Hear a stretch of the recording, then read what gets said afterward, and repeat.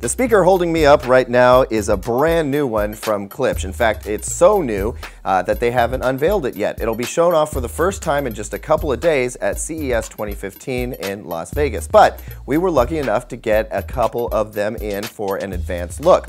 This is the Klipsch RP280F. RP stands for Reference Premier, and it's a completely new line of speakers from Klipsch.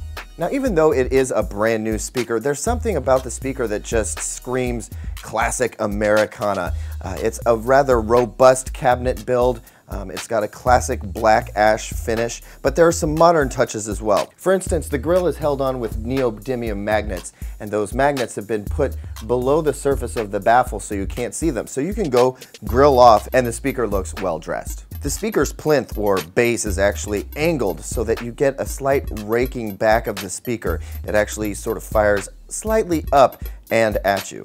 But a perhaps less obvious but more high impact change would be to the speaker's horn tweeter. Now, Klipsch has been designing horn-loaded tweeters for a long time, but they've made a change here so that it's got a 90-degree dispersion pattern in all four directions. Klipsch says that helps with the imaging, and I'm inclined to agree. These speakers image extremely well. One thing that hasn't changed are the copper-toned drivers, which Klipsch fans will immediately recognize. This particular model comes with two 8-inch drivers. Around back, you've got a flared vent, which will help reinforce bass response, but without any chuffing or air noise. And then below that, you've got a set of bi-wire terminals, although you probably don't need to bi-amp this speaker because it's so stinking sensitive.